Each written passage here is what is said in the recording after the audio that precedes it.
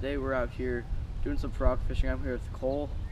It's about 7:45, 8 o'clock, but it's about 65, 70 degrees. Good frog conditions. Yesterday we had all clouds. That would have been a good day to frog fish, but real windy. So I'm just here to talk about the basics of frog fishing. So first, we'll go over the rod and the reel and the line. So I have a Lew's Tournament Pro Speed Spool. I always use 7:1 gear ratio reels. This is a very light reel that can hold a lot of line. As you see, I have braid. That's the next thing. Always use braided line if you're frog fishing. I know some people, they'll use heavy monofilament or fluorocarbon, but braid, that's what I always use.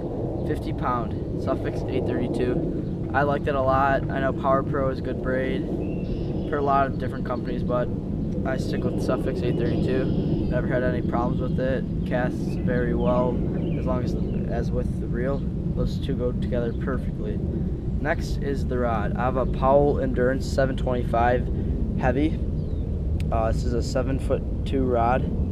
I use it for frog fishing because it's got the perfect tip for walking the frog.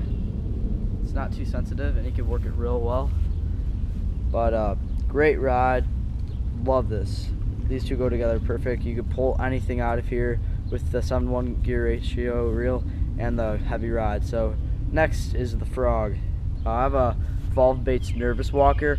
Love this frog. I've never had really any problems with it, other than you get occasionally you'll get water in it, but that's with any frog.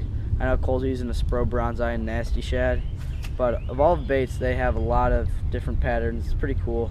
Sometimes you could paint on the bottom of it or use Sharpie on the bottom of the frogs, but I don't really like to use that. But next thing we'll get to, always fish frogs in lily pads or places where you think there's a fish hiding under something. And if say you miss a blow up, that's why you always carry a Senko or flippin' stick with you. I have a little weightless wacky rig just to carry with me in case I miss one.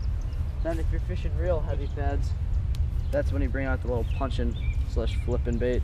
Bolt stop, 1 ounce bullet weight, punching skirt, VMC hook, and chigger craw. That's just what I like to use, crazy lake chigger craw. Lots of action underwater. That'll get the fish going right after you miss a blow up because they're going to be active right after that. So lots of places to fish frogs. Like mainly you'll fish in cover, but occasionally people fish it off of points in open water if there's not really too much cover. But there's sparse vegetation, rice paddies, lily pads, occasional stump fields, weed beds underwater, everything. So that's basically the basics of frog fishing and where to fish it. And stay tuned for some fishing, guys. Thanks for watching.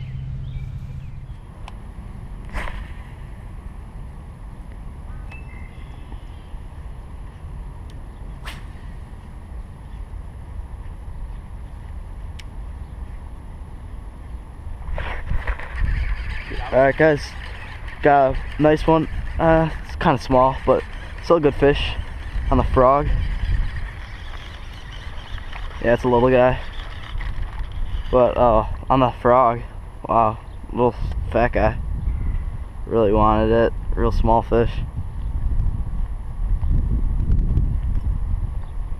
On the Valve Baits Nervous Walker, super small. Little dink, but still fun.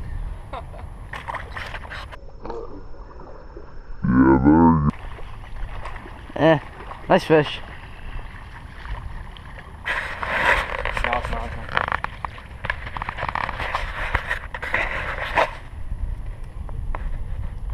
Got this one on a Spro Bronzeye frog in Nasty Shad. It's a little fish, but still fun. See all the tadpoles? Yeah, that's all the bait fish too. That's all the fry.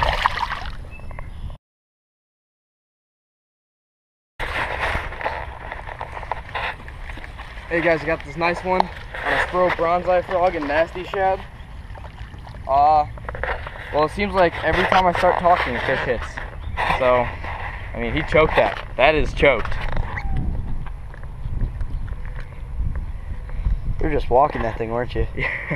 Basically, yeah, just straight walking it. He's not even hooked. He's not real big, you know, little bass. Good to return.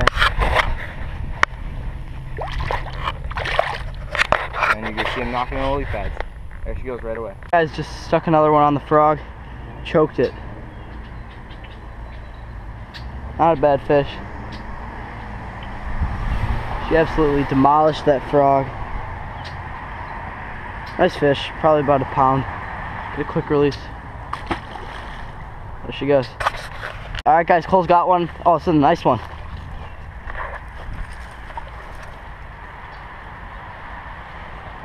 Not a bad fish. Nice blow up.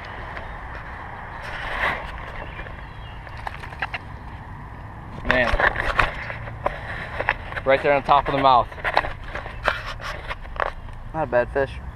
Not at all. It's a fun when they're on the frogs. There you go. There you go. Alright. Not bad. Decent fish. Just scared of frogging. Hey guys. Ooh, post spawner. I caught this one. There's a post spawner. I was walking my frog really fast, kind of just not paying attention. It's kind of when you get the most of your frog hits, so you're least paying attention. I got one earlier on a pause, and the best way is just walk it real fast, in my opinion. So here's a release.